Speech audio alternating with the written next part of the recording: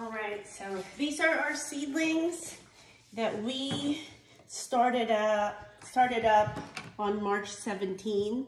So that's... What kind is it? This one is romaine lettuce. Started out March 17, so that's 1 week, 2 days from seed to seedling. So we have romaine.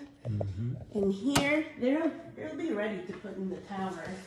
Let's see, wait, where are you going? This one is cilantro. Didn't really kick off all that much. Actually, cilantro takes a longer time to sprout. So we're gonna keep this under the light for another week or so. Let's put this here.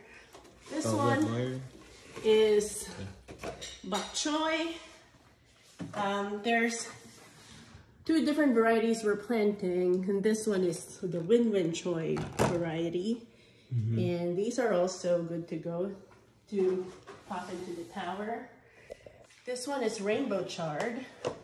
So rainbow chard is like spinach, but it has color in the stem. That's nice. And it looks like they grew strong and tall. So we'll put that in the towers as well. It's not leggy.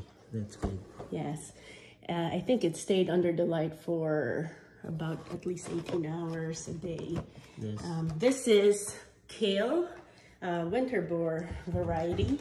And this one is also looking healthy and strong, ready to go into the tower. We have, this one is bib lettuce. Oh, there's some color in this lettuce, but they all sprouted. I mean, there's one that didn't, but it's just the... That's a sprout, right? Oh, no, it's not. No, that's... and then we're gonna look at basil. This is Italian basil. My favorite. So, again, these are all started out March 17, so this is 1 week and 2 days.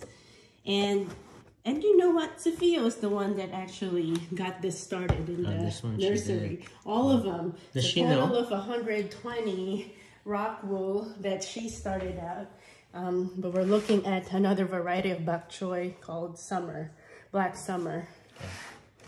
And then last one here is gourmet lettuce. Nice. That's gonna be... It's good. They are harvest of lettuces.